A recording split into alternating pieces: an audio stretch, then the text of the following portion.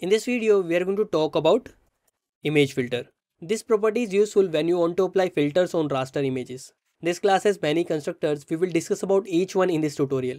If you want to apply blur, then you can use image filter dot blur constructor. But wait, you might be thinking why Flutter team has created image filter dot blur when they already have mask filter.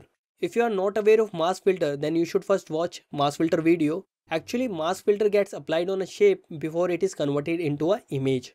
Mask filter is ideal for shapes which we create using canvas APIs like draw rect, oval, etc. Here we need to pass sigma x, y and also tile mode. Here we are going to pass sigma x 10, sigma y also 10, and we are going to pass tile mode dot decal. Right? As you can see, we have successfully applied blur effect. If you want to dilate your image, then you can use dilate constructor. If you are not aware of what is dilate, it's basically a way to enlarge image. Similarly, we have erode constructor. This is used to shrink image. For more info, you can refer Wikipedia. I will provide supporting links in the description. Both of these constructors take radius x and y to create an oval. Internally, it will pick up a pixel and replace it with the maximum value of a pixel present inside the oval in case of dilate. In case of erode, with the minimum value. Once pixel is replaced, it will move to the next pixel and the process goes on. Here we are going to pass 10 for both x and y. As you can see, we have successfully applied erode filter. If you want to combine two filters, then you can use compose constructor. Let me quickly fill up the values, then I will explain you how this constructor works.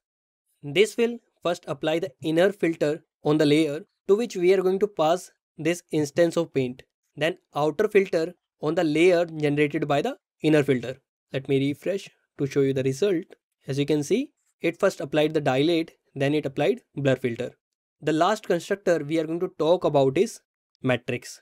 This helps us to apply transformation, also allows us to control image sampling. To this constructor, we need to pass float64 list, which is basically the conversion of matrix for transformation, and filter quality. This one is optional, but we will explore this.